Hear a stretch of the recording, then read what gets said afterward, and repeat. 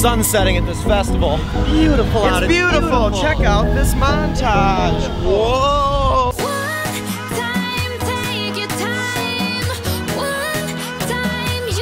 Hey.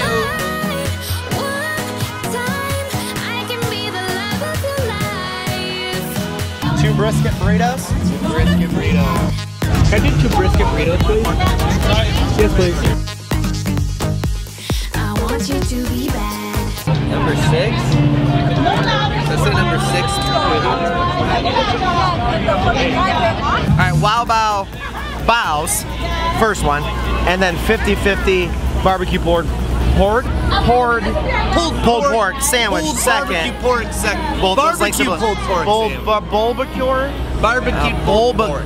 And then now brisket burrito, pink taco. Got that one right. Got that one right. Got that one right. Friendship. Did I win the lottery? Is that how you win the lottery? I think so. You just point at it. You just press it, you win the lottery here in Illinois. That's all you gotta do. That's why everybody's so happy. Pushing it. Dude, this is number 6 again. Yeah. Thank you. The pink taco comes in a pink box. Hey-o. Last meal of the night, last food vlog of the event. Look at him. That's the truth. That's a cute little box you're carrying. Brisket. It's a cute little box he's carrying. Put it right here. Wanna do it right here? Do it right here. 2 brisket pink taco burritos acquired. Jump cut! Oh baby! Oh baby!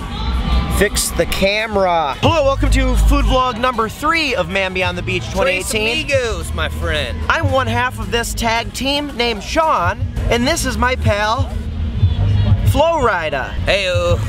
Knock knock, who's there? Flo. Flo who? Florida. So I'm looking at seagulls.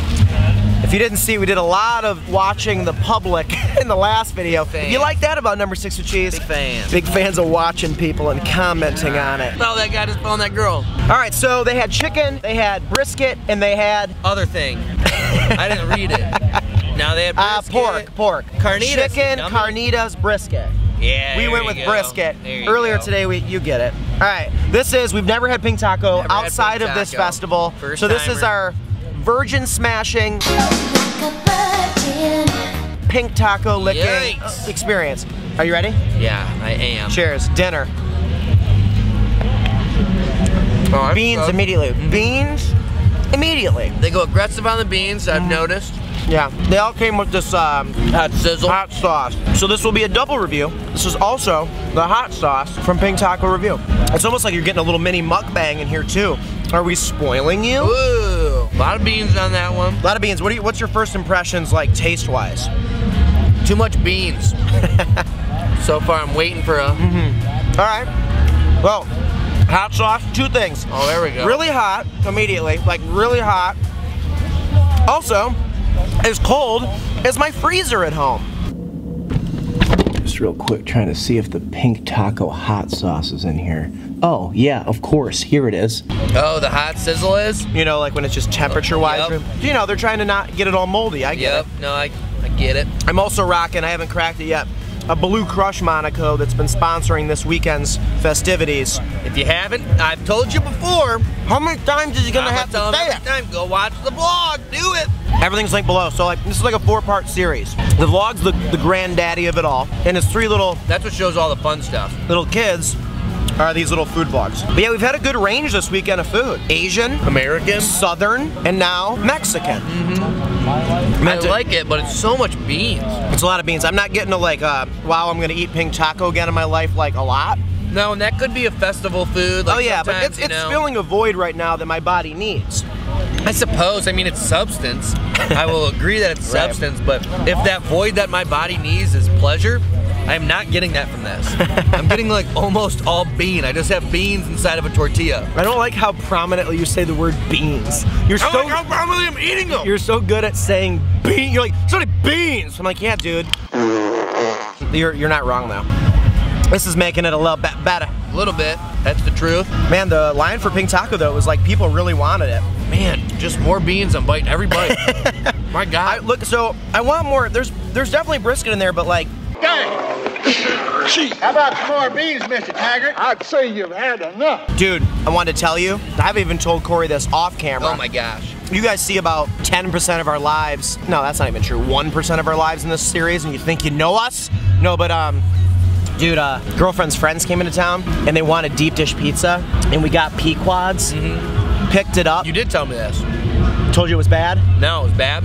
Dude, like, it's really hard for me to stick up for deep dish pizza. Like, we've had some good ones here, like here and there. We love Labriola downtown and off Michigan Avenue. But dude, our crew that came in and had it, I of course did my thing. I was like, out of 5 blown up air mattresses, probably because they were asleep. How many blown up air mattresses do you? And they were giving it like a 2. Yeah. Dude, and I couldn't, you know? I believe Chicago style, it's tough to, like, out of towners, how do you give it, I don't know. All Chicago food's stupid. Sorry for our Chicago fans, but the hot dog, you're throwing tomato and salt on it. Vegetables, celery salt, peppers.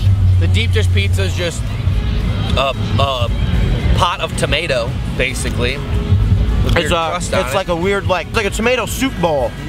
Yeah, dude, we got the like ground sausage and like the main Chicago one. That's the ground sausage and the green peppers, and you know how they do. Yeah. That. I never suggest deep dish to anybody who comes in town. Here's what I'll ask you guys. If you don't know anything about Pink Taco and we're kind of introducing you to this, comment this. How many of you have visited Chicago, like come here as a tourist, had deep dish pizza, and were like legitimately blown away? Like hyped about it? Yeah, like not even like, oh, it's pretty good, I'm glad I tried it. I'm talking like, were you like, man, I wish we had this in my hometown, I would eat it every like splurge meal. You know what I mean?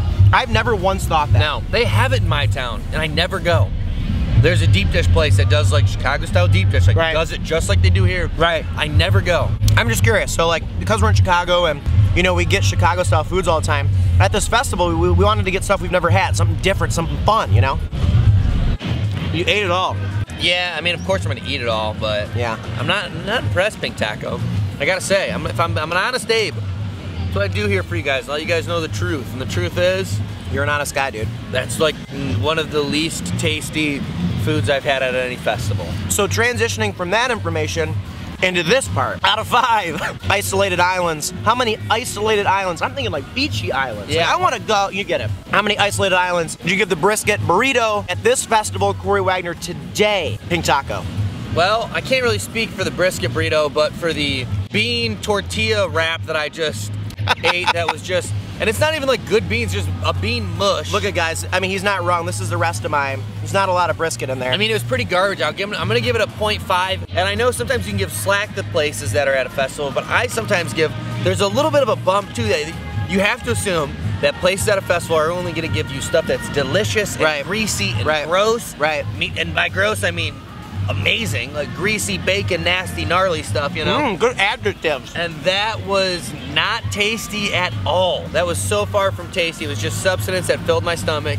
Did that well, but on the taste factor, like a 0.5. It's garbage. Wow. I think they grilled it really well, but that shouldn't be my biggest compliment about your burrito. Yeah, it's embarrassing. Not a lot of brisket. The spice of this hot sauce is pretty good. I'm not completely against it, but Corey's right. This is a very average, below average festival food for $11. Yeah, I'd be really I would rather have a giant bocce piece of pizza. For $10, $1 less. Yeah. I'm gonna give this and that's just all the things, that's the other thing, is everything at a festival's all the same price.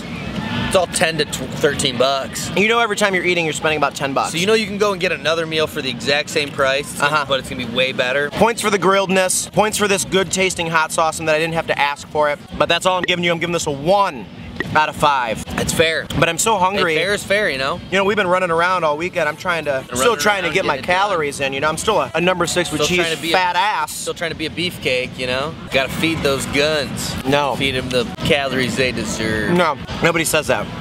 Feed the guns. Nobody says that. Beefcake. That's not a thing either. Nobody's making beefcake. Feed the goons. Are you Eric Cartman? Feed the goons. Beefcake.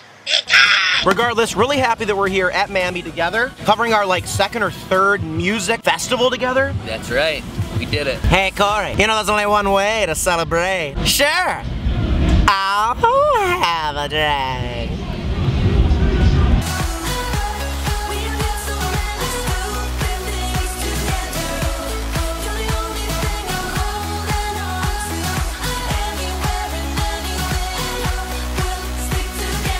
All right, let's clean up our spot. Clean up. Corey, it's like a behind the scenes episode. Now you know how it goes behind the scenes. How does it go? All right, let's get this over with.